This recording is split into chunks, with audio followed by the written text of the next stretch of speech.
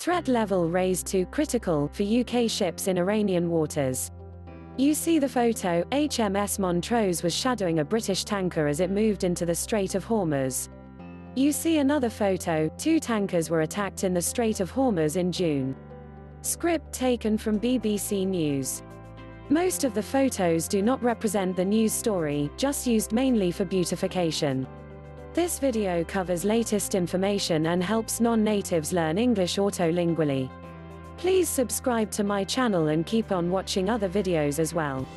Subsequently, you will become bilingual.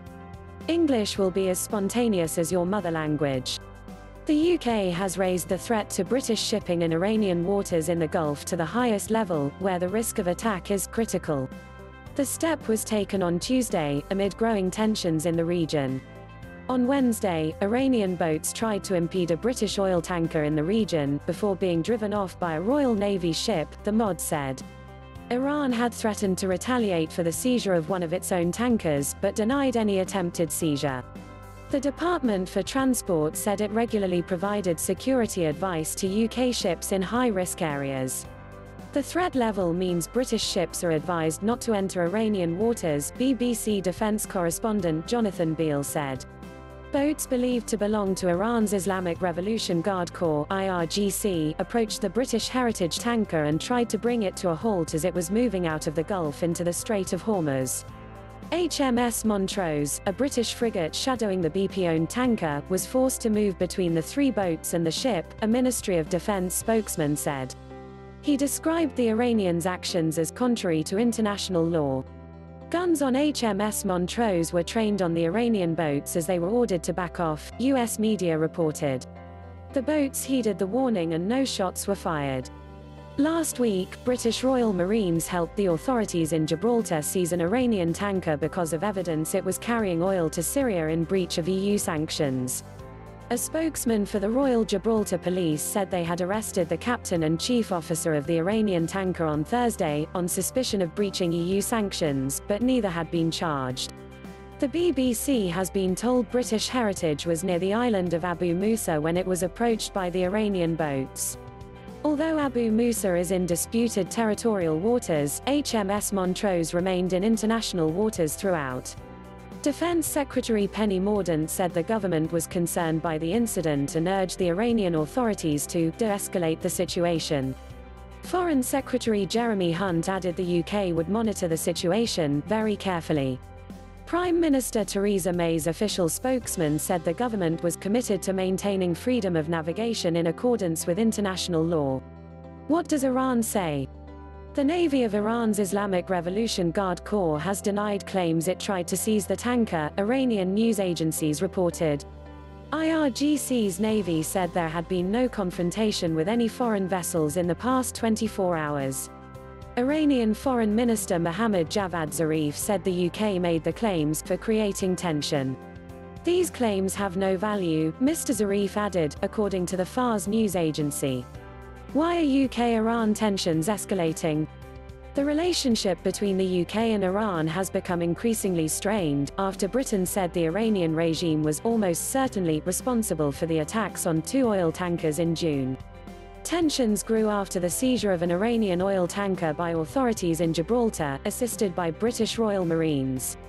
On Thursday, an Iranian official told the BBC the seizure was unnecessary and non-constructive escalation by the UK and called for the tanker, Grace 1, to be released. An Iranian official previously said a British oil tanker should be seized if Grace 1 was not released. Another photo, British Royal Marines helped to detain the oil tanker, Grace 1, near Gibraltar earlier this month. On Wednesday, Iranian President Hassan Rouhani called the UK scared and hopeless for using Royal Navy warships to shadow another British tanker in the Gulf.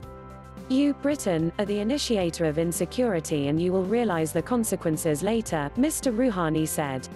The Royal Navy has a frigate, 4 minehunters and a Royal Fleet Auxiliary Support ship already stationed in a permanent naval support facility in the region, at Mina Salman in Bahrain.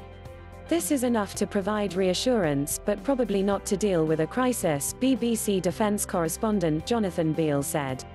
Ministers would now have to consider sending another Royal Navy ship to the region, but this could further escalate tensions with Iran, our correspondent said. Foreign Office officials said they were keeping the UK's military posture in the region under constant review but insisted they did not want to see tensions escalate. Can ships in the area avoid Iranian waters?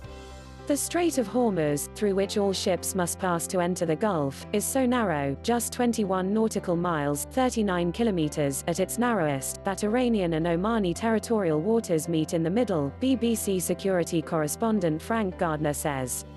So instead of sailing through international waters, ships must pass through Iranian or Omani territory, which both extend 12 nautical miles out from their coasts.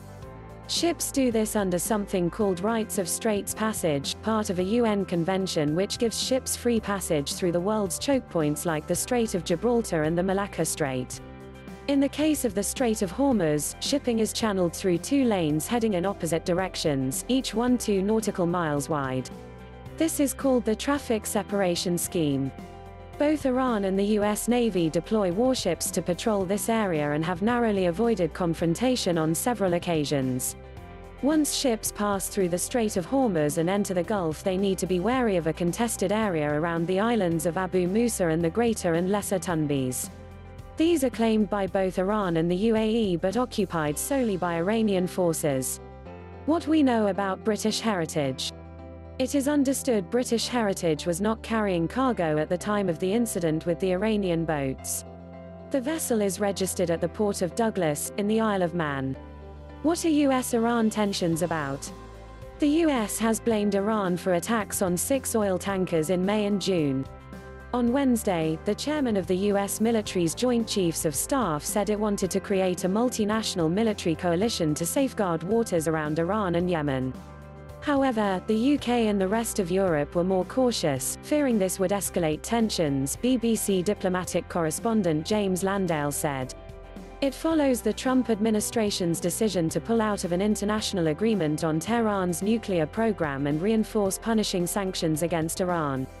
Tehran has begun to nudge the levels of its enriched uranium beyond the limits of a nuclear deal agreed with a group of world powers. Iran's ambassador to the UN Majid Takht Ravanchi told the BBC Europeans must do more to compensate Tehran for economic losses inflicted by US sanctions, or Iran would continue to step up its nuclear program. Thanks for watching.